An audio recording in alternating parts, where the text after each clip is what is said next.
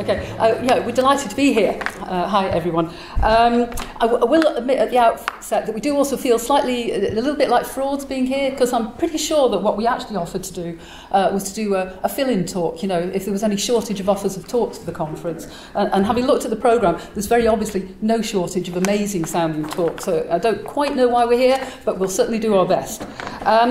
We also apologise a little bit if the title makes it sound like... Sue, get nearer to the mic. Get nearer to the microphone. Can everybody hear me okay? Okay, right. Yes, we also want to apologise if it makes it sound like we have any... we feel like we have any remit to kind of talk about community heritage in Scotland in general, because we very obviously don't. You know, we're just one community group, and we're no more qualified to talk about community heritage than any of the other thousands of active community groups across Scotland at the moment. So please put the emphasis on the personal part of the title.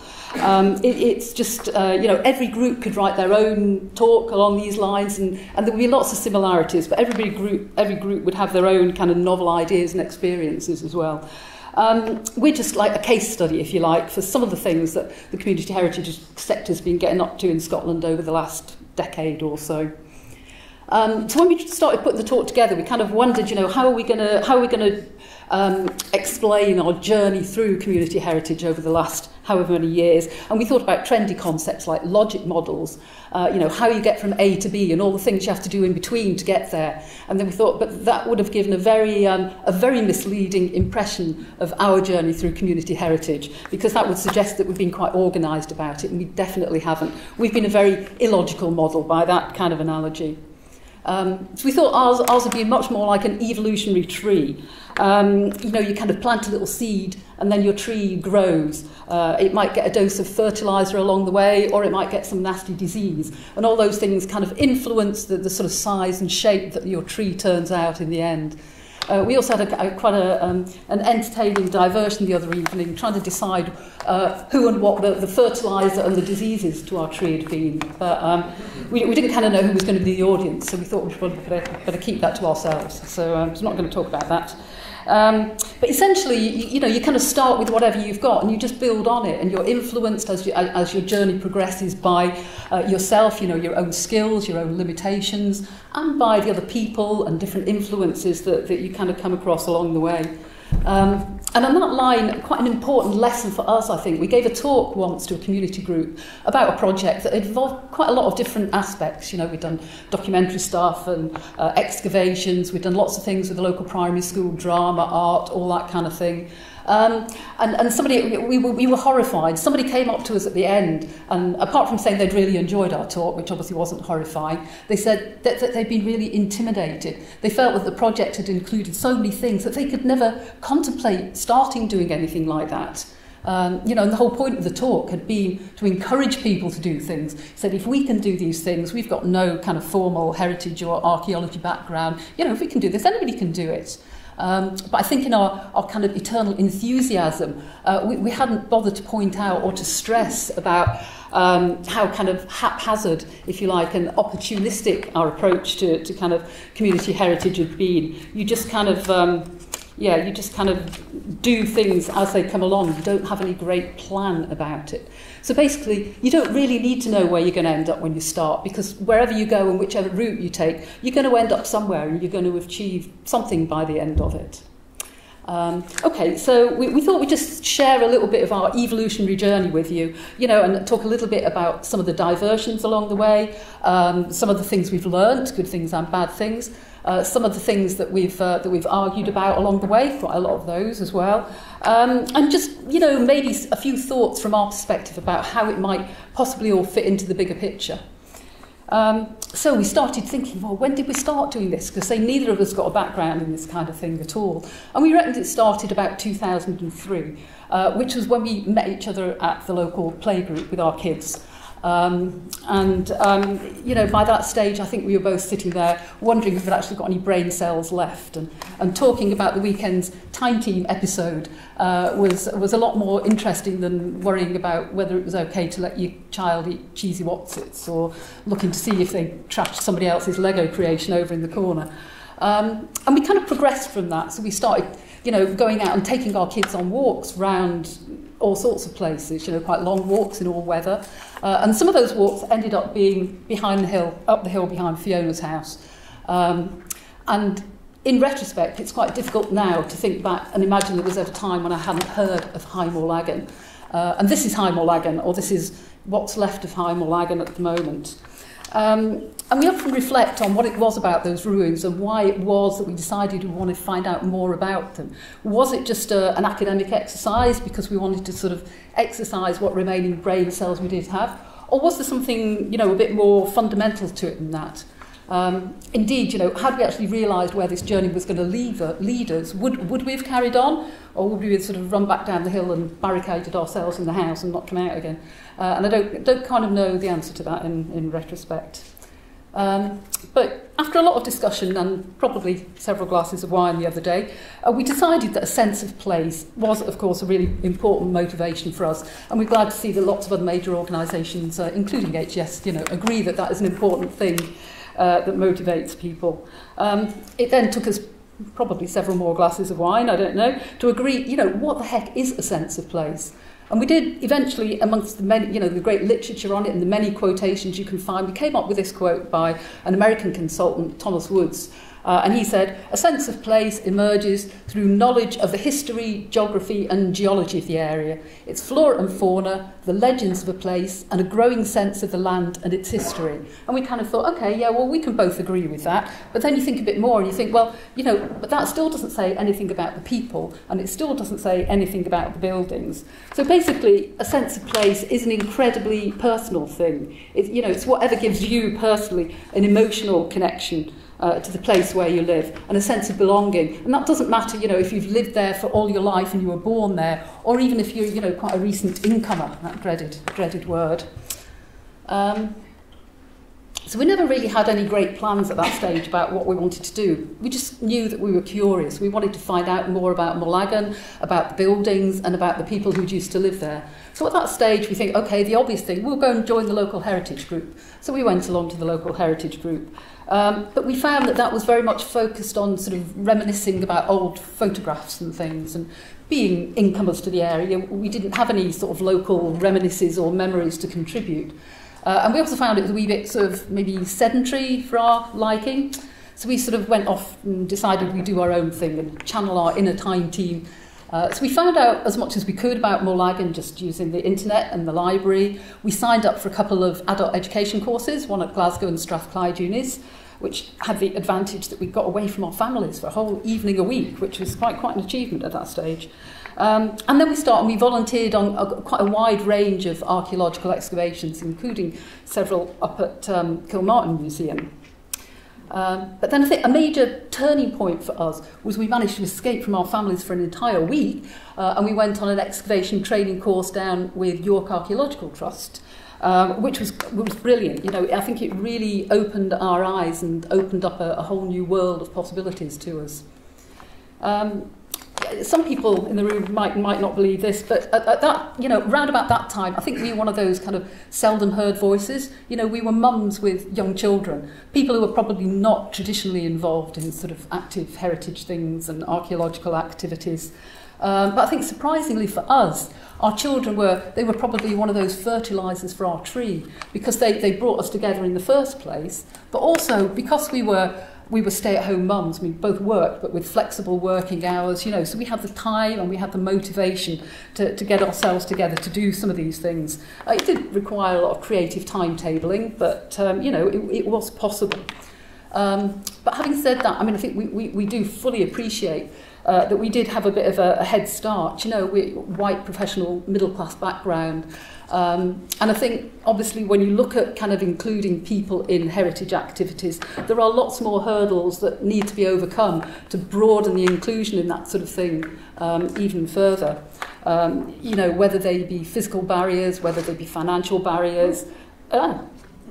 What is happening? Okay, yeah, so as I was saying, we think that there are obviously lots of other barriers to be overcome to try and increase inclusion of people in various heritage activities. And kind of looking at a quick reflection, if you like, on this kind of stage of our journey, our evolutionary journey, and I do have very vivid images of our kids at that time. One of them sitting under a space blanket in the middle of a graveyard in the middle of winter one year, and another one, you know, the illustration you have here, we used to force them to go on long walks in appalling weather conditions because we were determined to go and look at some ruins somewhere. And I think a lot of people, possibly our children, might have thought we were just a little bit too single-minded at that point. But I don't think they've suffered too much from it in the end. So another completely unplanned step in our evolutionary journey, if you like, was coming across this project based in Edinburgh that professed to be prepared to send someone out to visit us in deepest, darkest Argyll to help us record the ruins of our settlement up at High Morlaggan. So, you know, thanks to Ishbel and Tertia and all the rest of the SRP team. SRP, I think, was definitely responsible for inspiring us and for boosting our confidence. And very critically, for teaching us how to produce things like this. This was a plan of our settlement in Morlaggan, which we were, and indeed still are, you know, really quite pleased with. SRP also managed to persuade us to give a presentation at one of their conferences, and we remember finishing off that presentation with a slide that had what we thought was a joke at the end, maybe it wasn't a joke, saying that we wanted somebody to give us money so that we could go and excavate our settlement, which at that time was maybe slightly, you know, quite an unusual idea, but obviously it wasn't as much as a joke as we thought it might have been. And we do often look and wonder, you know, what was it about SRP that did work very well for us? And I think there were several things. One was definitely having some friendly faces there who were prepared to come and, you know, help us and give us advice without making us feel like idiots. You know, even if they did think we were idiots, they were obviously very tactful about it and didn't bother to tell us. And it was being part of a big network of projects, so we could share ideas and we could share experiences. And it was also knowing that whatever results we produced were valuable and were actually contributing to a national database. So I think we definitely felt empowered, not in any sort of confrontational way. We just felt that we, you know, very much more, our confidence was greatly improved by the whole experience. To be brutally honest, I think, you know, up until this point, anything we'd done, it was purely because we were interested in it. We hadn't really thought about including other people in what we were doing. And in fact, I don't think it ever occurred to us that anybody else would be interested in what we were doing. And it was only after we'd been to that SRP conference that we kind of got the feedback and got the idea that other people might actually want to join in. You know, they might want to help with our campaign to excavate the ruins at High Morlaggan. So, you know, we decided we'd pursue that idea. But having volunteered on archaeological digs, you know, we knew perfectly well that we couldn't just go and dig things. You know, there was no way that we were ever going to remember all the technical complexities of recording and levelling and, you know, how to tell the difference between greeny brown and browny green, sandy silt and silty sand and all the rest of that. You know, we didn't want to go down that route. So instead, we became constituted. We formed the Morlaggan Rural Settlement Group because we knew that was then going to allow us to apply for funding that meant we could employ people who did know how to do all those things, which seems like a much better strategy to us. So between 2009 and 2014, we ran kind of a variety of community heritage projects. We started off with one at High Morlaggan that cost about £15,000 of funds, and then we moved on to a second season costing £30,000, and then ultimately we ended up with the Hidden Heritage project, which was funded to the tune of about £90,000. And we kind of like to think, oh, you know, that's a nice funding curve. Can we kind of keep extrapolating that? Sadly, it doesn't necessarily seem to work that way. But we'll see anyway. Somebody once described one of our projects, or their experience of one of our projects, as being relaxed but professional, and I think that was probably the best compliment anyone could ever have paid us, really. We always wanted to make sure that people who joined in our project had fun, and us as well. I mean, we wanted to have fun. Partly because you do anyway, but also it seems to be really important because that's the best way, I think, if people go away with good memories about a place and good experiences, then they're going to be much more likely to care about what happens to that place in the future and to be interested in its preservation and its conservation.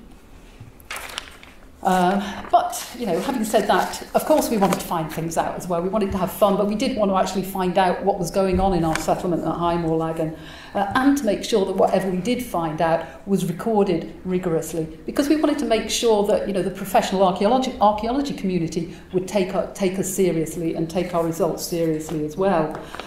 So we commissioned professionals from Kilmartin Museum, from Argyle Archaeology, from Northlight Heritage at various points throughout the projects to manage the actual excavations. But then we also procured a variety of specialist services to do things like post-excavation analysis and environmental analysis, as well as trying to develop skills and engage people who weren't maybe particularly interested in the actual digging, strange people that they were, you know, but we offered various things like clay pipe making workshops and theatre drama workshops, documentary research, you know, a wide range of things to try and tap into lots of different interests along the way.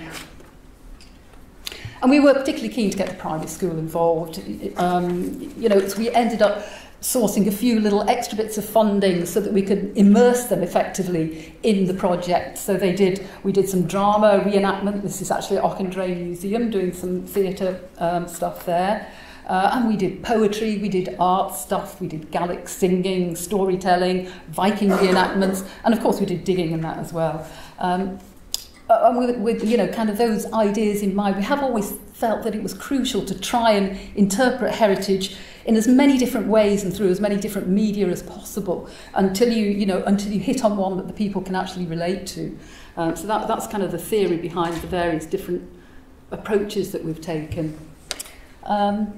This was a really busy and exciting time for us, and I think we got almost quite intoxicated by seeing other people getting inspired and excited by the archaeology and, you know, and by the past in general.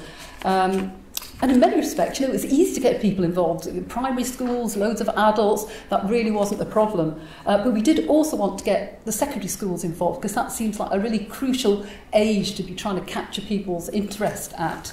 And, you know, and I think maybe naively, you kind of think, oh, the curriculum for excellence, you know, the sort of cross-subject working, it ought to be quite easy to get people, secondary school kids, involved. I think, looking back in retrospect, we felt we really only had a kind of token involvement from the secondary schools, because the logistics are just, they're just enormous. You know, we have huge schools, 1,400 children, the numbers involved, the parallel classes, the transport, logistics and expenses, and just pressures of exams, all kind of made things more complicated than we kind of hoped that they would have been, really. And looking carefully back at projects that we do feel seem to have engaged really well with secondary school secondary school kids, you know, we think that maybe a longer term approach, a more insider approach, so that really what you should be targeting is not the secondary school children, but it should be the teachers at the secondary school. You need a much more inside based approach to get to it. And then on reflection and kind of looking, as we said, trying to look at the bigger picture, we reckon, you know, that in trying to instill a sense of place in our young people through the education system really should be quite a fundamental aim of you know, any sort of future heritage projects. And there's obviously a fair amount of discussion to be had about how is the best way to implement that. But definitely something that's worth trying to think about, I think. So what else did we learn? Well, we discovered that we, as a community group, could decide what heritage sites were going to be investigated, which opened up a whole new world of possibilities to us, I think.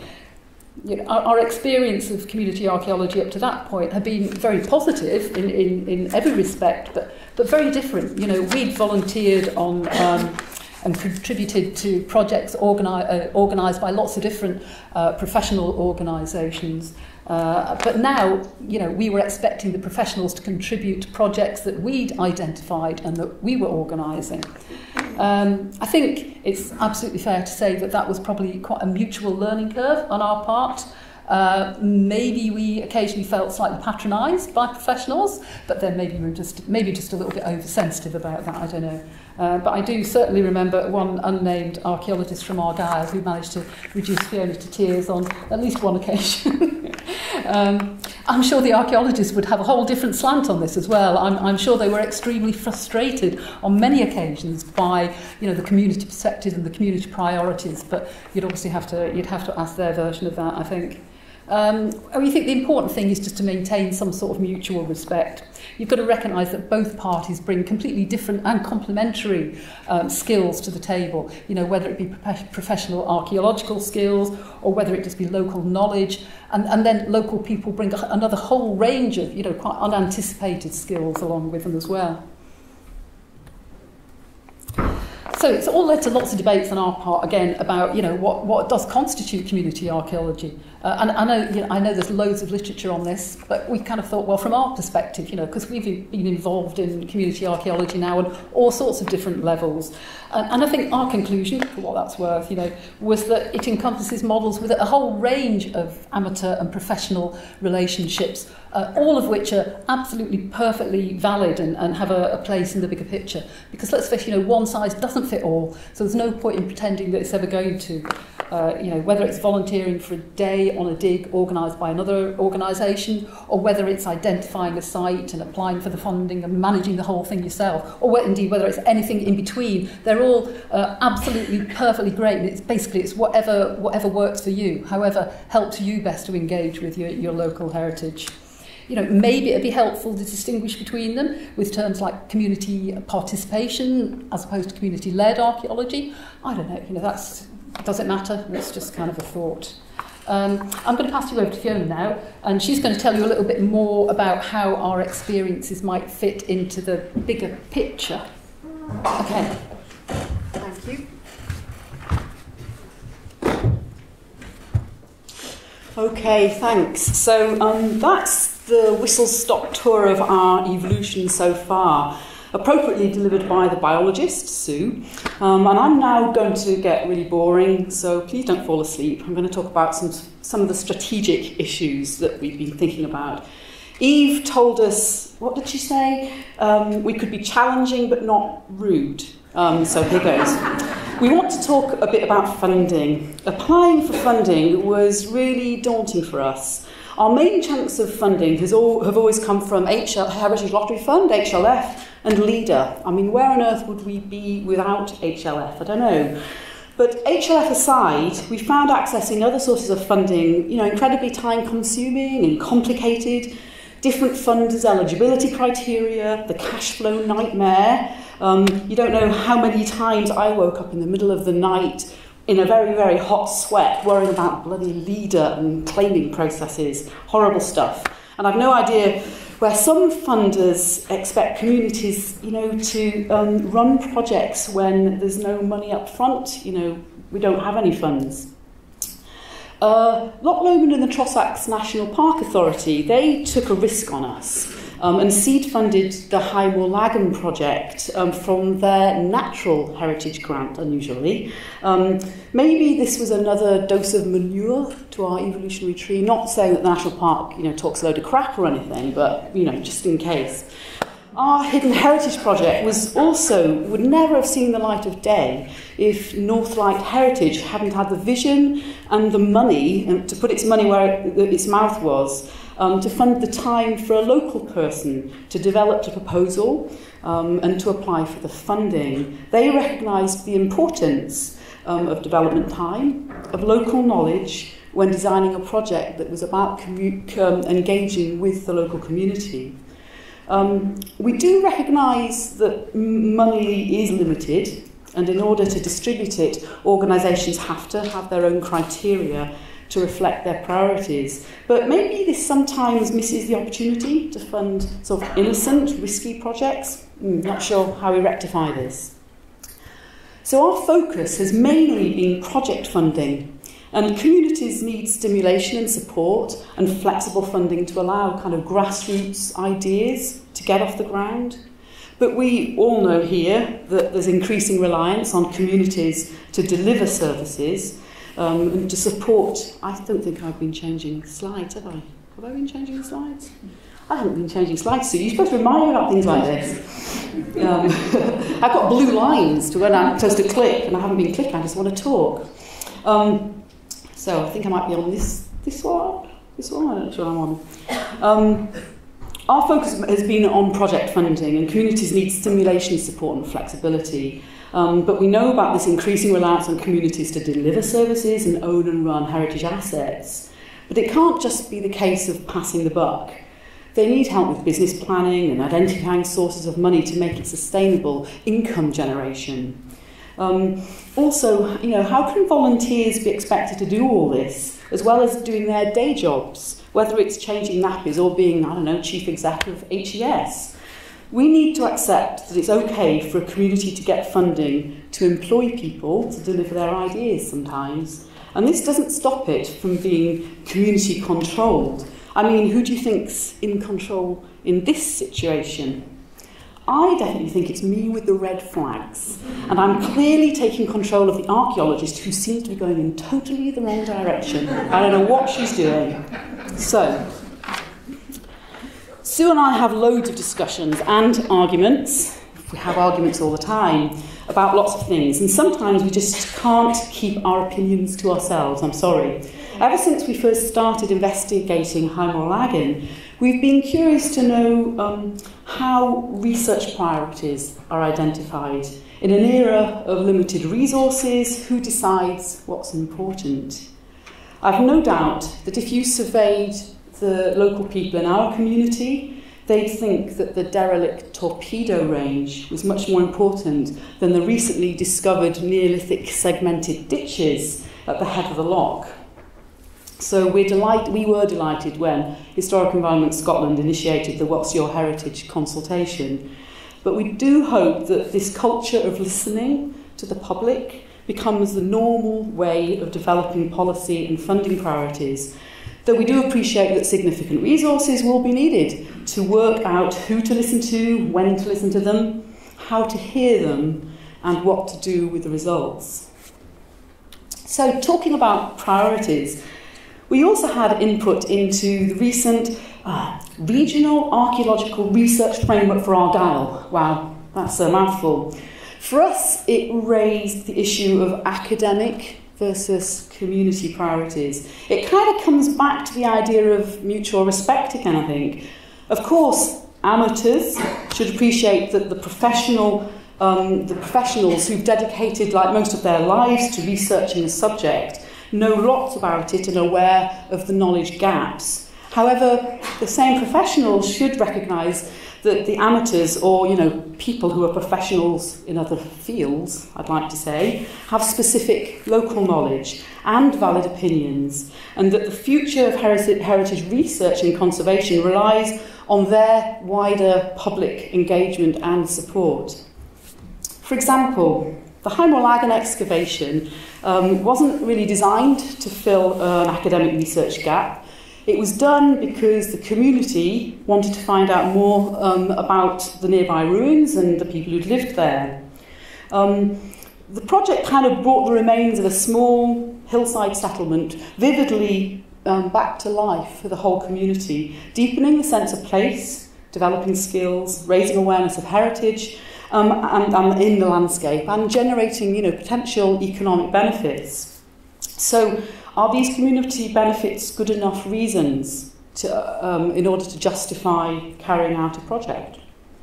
And as it happens, actually, the excavation did unexpectedly fill a knowledge gap in relation to the post-medieval and industrial pottery industry in Scotland, because after analysing, I think, something like 13,181 shards of pottery. We're really proud of that. From the excavation, pottery expert George Haggerty, here in the picture, described the project findings as a beacon of light in a dark room. And you should have seen his face when we turned up with 10 bread trays full of pottery shards. He tried very hard that afternoon to wriggle out of his contract with us, but we controlled that situation too. And anyone who knows George knows that's quite a feat, trying to control George Haggerty. George, whatever his name is, Haggerty. So, Freeman Tilden perfectly sums up for us through interpretation, understanding, through understanding appreciation, and through appreciation protection. I'm sure everybody knows that very famous quote. We've always tried to make our results widely available as possible on the basis that there's no point doing stuff if nobody knows it's being done. And we've given a lot of talks about the projects over the last few years, probably about, 50 in the last count. And we've tried to keep people informed all the time, keeping them engaged about what's happening and what's been found or not been found. And with that in mind, we've recently been trying to get funding for a project aimed at disseminating loads of heritage and archaeological information for the area around Loch Lomond, which is where we live, via dramatic or aerial film and virtual reconstructions, and through an interactive website portal. Some of the information would be gathered from our project and what we found out, and from other kind of like national records and other local archaeological investigations. And it kind of frustrates us that although there's still loads to find out, that what's already known doesn't really reach as wide an audience as possible, particularly among local communities and maybe tourists. The project planned to talk to the whole range of community groups, health and social care groups, services, schools, businesses, to hear what heritage was important to them and feed their priorities into the online resource. And we also aim to highlight the economic potential of local heritage to the local business and tourism sector. Not sure if you've heard about HLF's Great Place scheme. It aims to support and promote the social and environmental and economic impacts of the heritage sector, which is very much what our project aimed to do, though we thought of it a heck of a long time before the Great Place scheme was launched. Just wanted to make that point. Which meant that we were even more miffed, actually, when we've just been turned down by HLF. But we have a cunning plan, so watch this space. Another thing that's kept rearing its head in relation to dissemination is the idea of who owns heritage information. If professionals carry out an excavation, whether research or developer funded, what should happen to the results? Of course, they did the work and may want to publish the results, of course, but should there be some statutory requirement for the results, or at least a summary of them, to be made available to the public, especially in a really accessible format after a certain length of time? We feel that this should be enshrined in the archaeological culture rather than relying on extra funding or the terms of a specific contract. Contractors, whoever they are, should understand that they have a moral obligation, really, to include money to publicise the findings, and the commissioning bodies should be penalised, we reckon, in some way, if they don't follow through with that. And when we say publicise, we mean in inaccessible ways. I mean, a case in point for us is one close to our hearts, which involves the potentially internationally significant results from the developer-funded Mid-Ross excavations that took place between 2003 and 5 in advance of the development of the Carrick golf course on the shores of Loch Lomond. No organisation appears to be taking ownership of getting these results published, and we, the community, wait sort of powerless, really, and with bated breath for information that could be have really good community benefits that are far-reaching.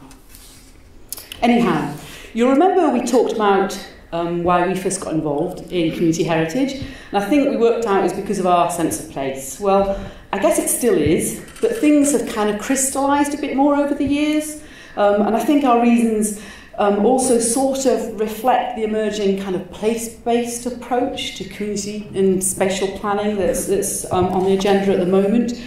We do it because we're proud of our place and our heritage, and we want others to know about that, to appreciate it and to care for it and protect it. Because we want to tell people about the wonders of archaeology, reading the landscape in a different way and what it can reveal to us. We also do it, I think, because we want to hear what the locals and others say about what they know and their stories about the local area. And because, I guess, despite living in a national park, our wee village is still struggling economically, and our cultural heritage could be such a useful tool to enrich the experiences of the thousands of, maybe millions, of visitors that come to climb the cobbler every summer and winter, actually, and then leave, or who pass through on their way to the Western Isles and the Highlands. Don't worry, we're nearly finished. So, what's community heritage all about, anyway? Well, since our first naive foray into the heritage world, nearly 15 years ago, I reckon it it became pretty integral to our daily lives, as Sue's described. I guess we are an example of community empowerment, but we just hope that the bodies advocating this empowerment are ready to deal with the consequences. So to help us understand how it all fits into the bigger picture, we came across kind of an article the other day produced by an organisation called the RSA, which is some kind of think tank on public and social policy. It defined a social movement, which in our case I reckon is community archaeology, community heritage, defined it as a collective, organised, sustained and non-institutional challenge to authorities.